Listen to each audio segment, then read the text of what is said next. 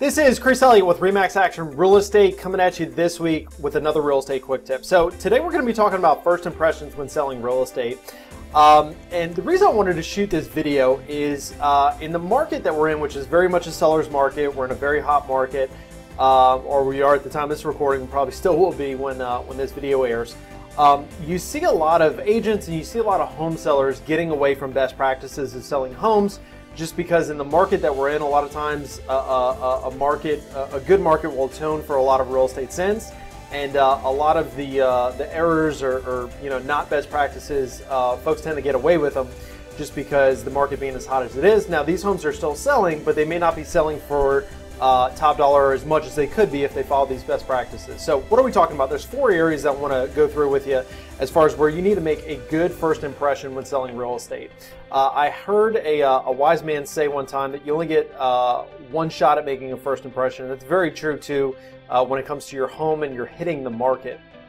And the reason that we want to make a great first impression is typically what we'll see is when homes the greatest opportunity for a home to sell for full price or above full price is within the first 7 days of it hitting the market, just because it's brand new, it's fresh, there's a lot of attention on it. But also the buyers tend to have a scarcity mindset, or not scarcity, a fear of loss, just that they're going to lose that property out to another person. Whereas after the first 7 days, that generally wears off and they realize that, hey, I'm probably the only one negotiating, I'm probably the only person making offers to the seller, so I can afford to negotiate a little bit more. But anyway, let's jump into it. So where's the first area that you need to make a good first impression is with the condition of the property.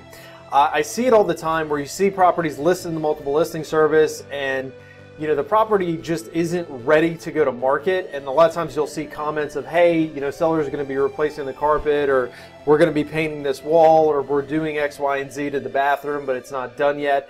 The problem with that is buyers do not have imaginations. Most people don't have imaginations when they're looking at real estate. So once they see a property that's subpar, so to speak, in a certain area, a lot of times they'll just discount that property, they'll forget it. The image that stays in their mind is the property in its current condition, which is less than optimal. And folks just tend to move on and won't come back to a property because they feel like they've already seen it before. The second point, and kind of ties into the first one, is with good photos. I see it all the time where, people will go ahead and post listings in the MLS, or they'll post it online, selling it by themselves, and they've got cell phone photos, the angles are terrible, the lighting is terrible, and I've seen many of great homes where you actually go and look at the house, and it's a really nice house, but you wonder how many opportunities they missed because the property just really doesn't show well online, and buyers will just move on. 96% of home buyers start their real estate search online.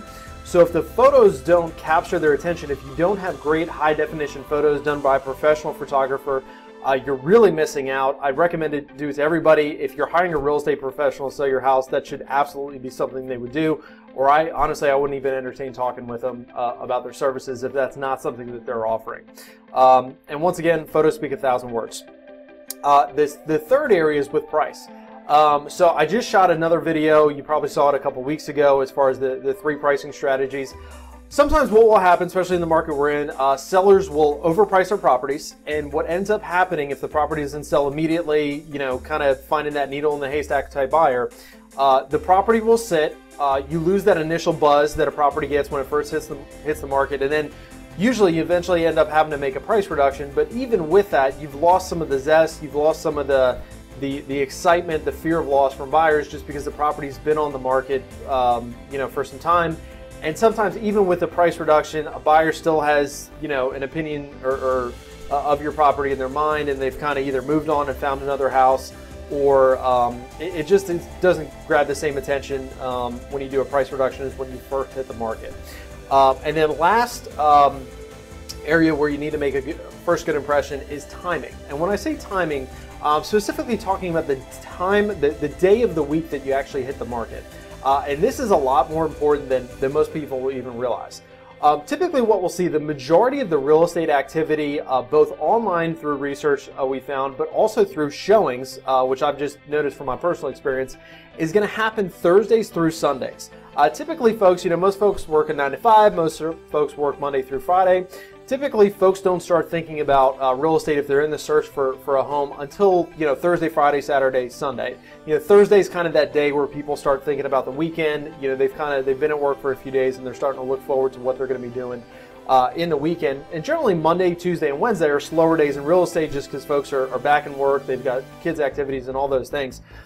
So what happens sometimes is I'll see folks where they list the property on a Monday or a Tuesday, which the problem with that is you're losing that opportunity to create that excitement, create that urgency in a buyer's mind, because a lot of buyers just aren't even thinking about real estate until they get later in the week. So either the property sits there for a few days and you've kind of lost that opportunity, or potentially even worse, maybe you get a couple buyers that get interested in, maybe even get an offer on a Monday or Tuesday, and now you're somewhat of in an awkward situation where, do I take this offer that is in my hand now that I don't want to lose in case I don't get another offer, or do I hold out for the weekend where I've already got multiple showings lined up, but potentially they may not amount to anything, so do I take the one in the hand or the two in the bush? So a good way to avoid that is just to list the property on Thursday. I found Thursdays to be my best days. You kind of hit people when they're in the mode of looking at real estate, and by listing on Thursday, you allow enough time. Once the property is listed in the multiple listing service, you allow enough time for it to syndicate out to all the other real estate websites by Thursday afternoon, at the latest Friday morning.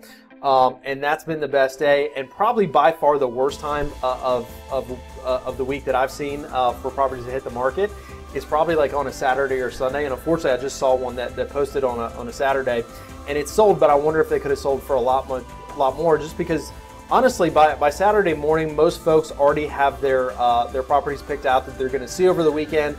A lot of agents have already kind of cemented their schedules, so even if a property pops up, they may not be able to fit it in. So as far as timing goes, Thursday, by far the best day, Thursday morning, to list the property, to make a price reduction, do anything that you need to do in regards to a listing. So I hope this helped. I hope this helps you to make a better first impression when you sell your next home. I look forward to seeing you guys next week on the next tip.